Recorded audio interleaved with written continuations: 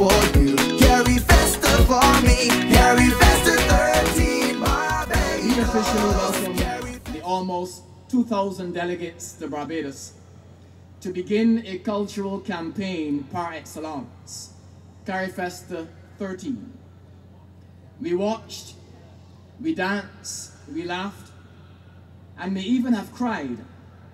Whatever the response, as Minister with responsibility for culture in Barbados, I wish to thank our Caribbean family and Barbadians from all walks of life for your support of CARIFESTA 13. Mainly due to Tropical Storm Harvey, we did not have a perfect start. However, we pulled together as a team, and I can state here this evening that CARIFESTA 13 was a resounding success.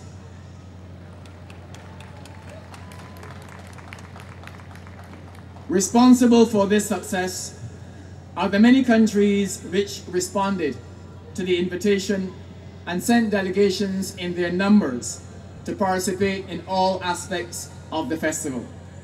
The artists and artisans came prepared to share their various offerings with each other and the wider Barbadian community. We were able to move from a successful execution of Cropova into a successful execution of CARIFESTA, and from next week we move into CPL cricket, all earning valuable foreign exchange for Barbados. And very soon we will be the home for the regional office of FIFA. I am pleased to report that the critical objectives of the festival were indeed met. From discussions held with ministers who were present and directors of culture, we were able as policymakers to recognize the ongoing importance of the cultural industries to the development of national economies and the enrichment of our cultural capital. We were also able to promote the sustainability and the competitiveness of the region's creative industries and talent as significant forces in the modern economy. We were able to showcase the diversity of the region's cultural industries by offering a rich and diverse program of cultural presentations of the highest standard from a cross-section of the region's artists and artisans. We were able to encourage appreciation for the value of cultural goods, services, and activities as carriers of meaning and identity, and inspire innovation and development in the arts by providing a platform for both established and emerging Caribbean artists to show their work. I want, on behalf of all the governments of our region, to congratulate all of our artists and cultural workers who were involved in CARIFESTA 13. Give yourself a round of applause. Thank you for standing tall in the furtherance of the culture of our Caribbean. In this regard, we were able to attract 25 buyers who focus on all areas of the festival. However, special attention was paid by these international buyers to the area of gourmet. In the case of Barbados, there were factory visits and orders were placed. Fashion also received much attention, and Guyana was among the countries that stood out in that area. Let's hear it for Guyana.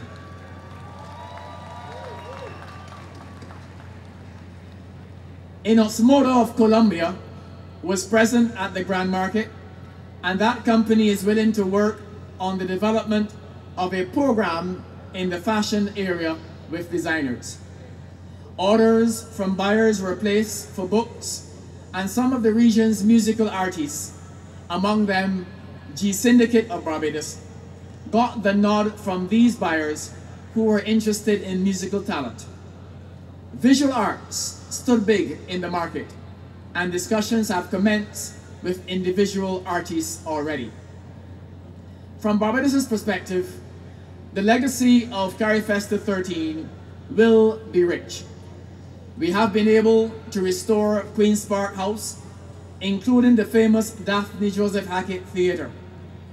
We have been able to refurbish the gymnasium, thanks to the People's Republic of China, and we have been able to upgrade several of our schools as performance spaces, including Combermere and Foundation. It should be noted that Barbados was able to meet all of the technical requirements for CARIFESTA XIII. This is as a result of the legacy of Carifesta IV, which was held in Barbados in 1981. The seeds sown in technical theatre have certainly borne fruit now, as they have provided the platform on which Barbados' expertise was built to give us the self-sufficiency we need to stage CARIFESTA XIII in 2017. I wish to thank all of the sound companies, the lighting companies, and the stage crews who worked throughout the festival. I especially wish to thank the core technical team, which included the leading technical experts in Barbados. This group met every week to ensure that programming needs for all delegations would be satisfied, as were the needs for the major program showcases. We saw the transformation of Bay Street into a most popular hub for CARIFESTA, and we witnessed the transformation of the Lloyd Erskine Sandiford Centre into a bubbling Grand Market and Barrier Shopping Mall. We saw in the Grand Market where cooking Caribbean style was done each day and night. The use of the highest quality systems of waste disposal, all in keeping with our Green CARIFESTA campaign. CARIFESTA XIII has also shown us that the cultural industries can play a significant role in national development. There is still some work to be done in various areas, which were points of discussion between buyers and exhibitors.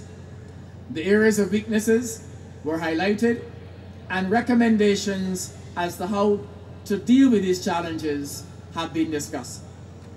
I wish to thank the many exhibitors who populated the Grand Market and Barrier Shopping Mall for their positive feedback. I wish to thank the delegations for your country night presentations and other presentations around Barbados. Yes, let's hear it for them, applaud them. We are aware that on Saturday and Monday, audiences were below expectations, but this all changed from Tuesday as program changes stabilized and Barbadians and visitors alike came out to ensure that the island enjoyed the cultural spectacle that CARIFESTA XIII provided through the staging of over 500 presentations in 27 venues across the lengths and breadths of Barbados. I wish to thank the CARICOM Secretariat for its guidance and advice over the weeks and months of planning. The Festival Secretariat, led by the Festival Director, Mrs. Andrew Wells, I want to thank you for your hard work. I also wish to say thank you to the transportation team, the liaison officers, law enforcement, led by the Royal Barbados Police Force, and the 400 volunteers who work beyond the call of duty.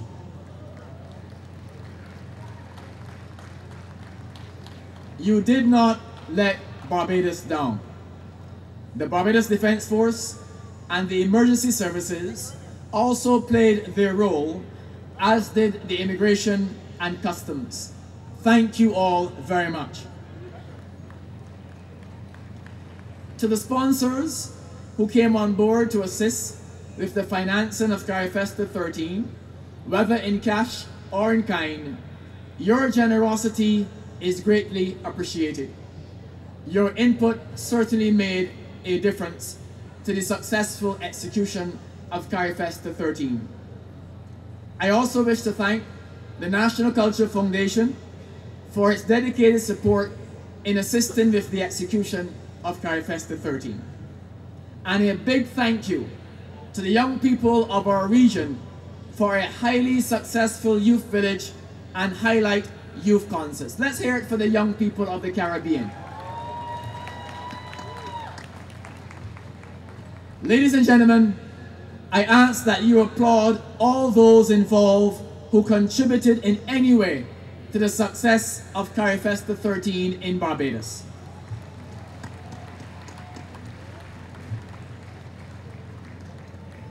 In all of this, we suffered a loss in the merriment, which must be referenced.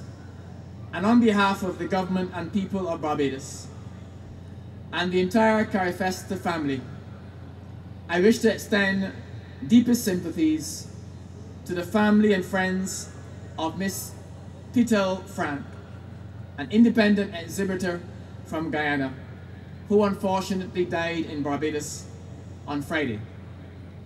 Our condolences are also extended to the Guyana delegation, and I wish to commend the Guyana delegation for your immense courage to continue your participation in CARIFESTA XIII in spite of your loss.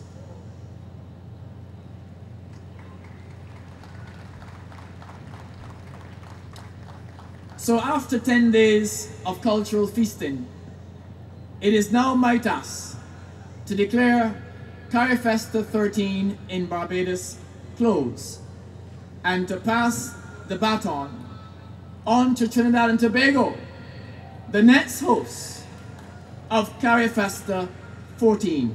I thank you all. God bless. CARIFESTA